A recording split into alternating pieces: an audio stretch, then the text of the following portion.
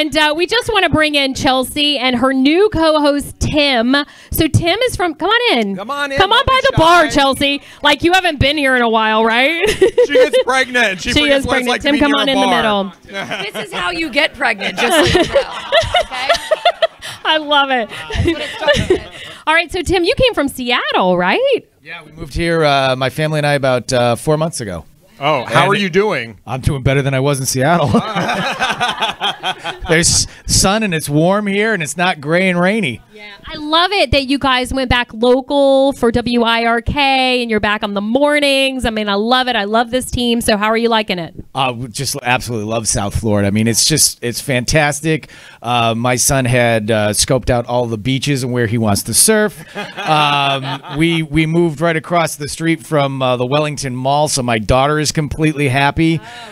So it's fantastic. I can't get enough of this place. Yeah. And Chelsea, you guys are on every morning from what time to what time? Every morning we are on 6 to 10. We're live. I'm going to address the elephant in the room right now. I was like, can I say something about this? Yes, hair? you can always say. Roby, when did you get a filter all of a sudden? Like, insert awkward interview question here, Roby.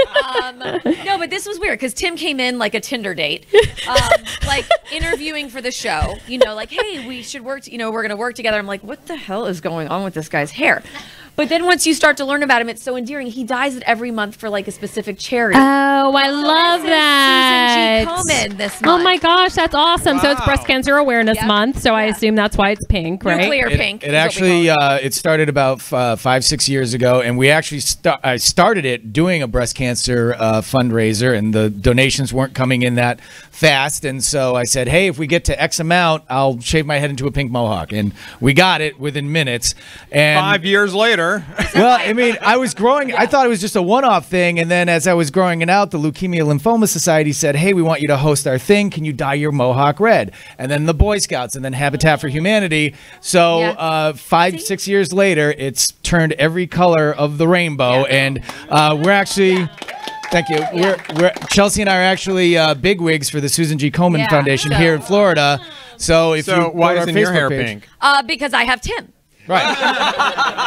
What was weird is one of the first colors I dyed it here was actually a pastel pink because we did Chelsea's gender reveal. Oh. She's having a girl, so I did my mohawk pink, which is.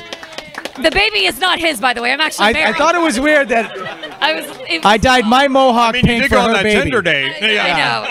Desperately, she tried to swipe left, but I ended up. We gave my husband we gave him like a nomination. He was honorable mention. Honorable mention for Love for being it. a part of it. All right, Tim and Chelsea from New Country WIRK. You can listen to them every morning from 6 a.m. to 10 a.m. So happy you're back on the morning. And I hate to do it, but I am. You're pregnant. Can I just smell it? Yeah. Just let me smell Yeah, it. she can have a sip. Can't she have a sip? Yes. Here, you can have this one because I have a coffee mug. Here, this is yours, Tim. Oh, thanks. All right, there you go. Don't You're mind welcome. the lipstick. You're welcome.